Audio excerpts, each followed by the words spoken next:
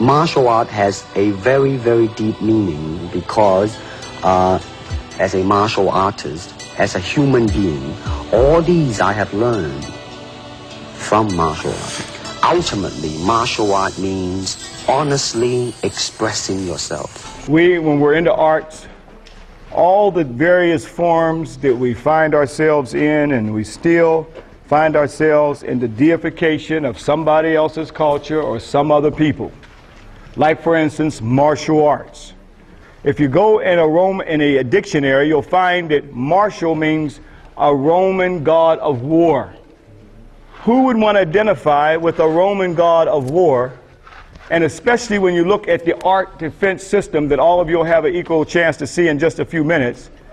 Long before martial, a Roman god of war, and long before the Asian art defense system, the origin of all of that came right here in Kemet. It was called the Montu. The Montu art form was an African defense system, long before a Roman god of war called martial art. Here you see another art form, even using the sticks and the art form. The one we look at is some kind of a karate chop. And then you see a flip that's taking place right here. So here you see, right, what they call judo. Here you see a flip right here, and also another form of the art with the brothers are trying to defeat the other and bring him down. So here you see an African defense system, but I want to show you that this is an African origin that goes as far back as the Nubians. Now, keep in mind that that came from the Nubians, brothers and sisters. It was an African defense system, meaning that in this African defense system, you see the same exact thing right here. Now look at this here form right here, and look at these brothers from Nubia. Look how far back this goes. This is the same type of African defense system that is going on right now with the Nubians that you see with these two brothers right here, to show it's an African art form all the way from the Nubians. The Nubians who live in the highlands of the Sudan. Now, also, just as you see these two brothers right here, mixing it up, one trying to flip the other down, and look at the Nubia brother that you see right here. Okay? So that's why we come back in all forms to show our story so we can document it, not just to have it from a European perspective, but have it from our African perspective, our African Kemetic perspective. So we see the two African defense system right here. Now keep in mind, when these brothers, why are they in this form of art right here with the Nubians anyway? They are fighting for something. They are fighting for the woman. And when one wins, he is able to get the sister, and when he wins, she actually comes and puts her leg over his shoulder. Something like this here. But now you can see that this is a natural form where once the brother wins, he has the queen of the village, and she actually puts her leg over his shoulder, say, I chose you because you're the baddest brother in the village. All right? So here you see it carved.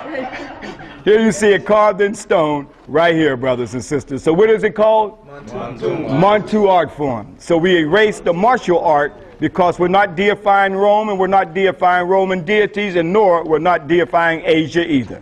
So let's get it right. You got an eyewitness account. Take your pictures and go back and show to others who continue to deify others instead of themselves. The Ta-Nehisi Kushite Ethiopians are also we see from the art. And these blades or rings are around their hand that they use for fights. But let's go and see when I was in the Bume village of Ethiopia. Here, January 6th, we see our brother is wearing the band around his hand they use for fights for the Bume. But his culture, you see him here, it goes all the way back to the Kushite nation.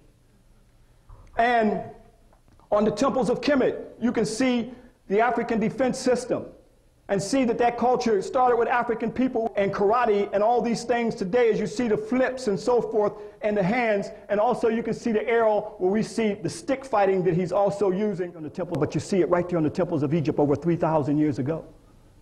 These are books in stone that our ancestors left us. And you see them with the stick figures for the fighting right here. Also we see go among the Nuba, who their wrestling styles and compare their wrestling styles are identical to those are right there in Kemet. So we got it, we can see it on the temples of Kemet, and we can see the wrestling styles are identical to what you see in ancient Kemet.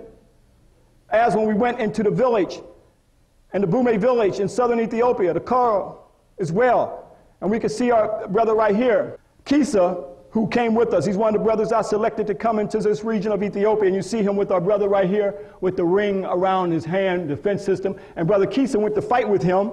I said, brother, you can't mess with that, brother. He got a blade on his hand. He went through a quick move and blood started running all down his arm. Okay, so it was a quick move, but the brother was just defending himself because Kisa was trying to do something fast on him.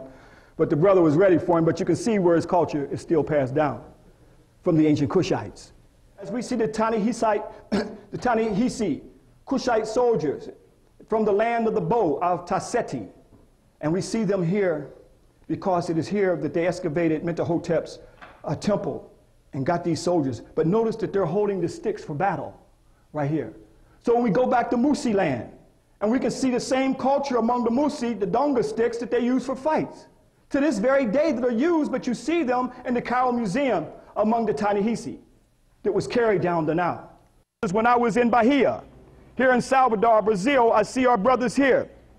And here in their art form, and by the way, that's a slave dungeon right there. Yeah, they got slave dungeons in Brazil, just like in Cape Coast and Elmina, West Africa. They kidnapped us, brought us over here to the west. But I noticed that caparella, and you see the Styx figure that was brought across the Atlantic Ocean.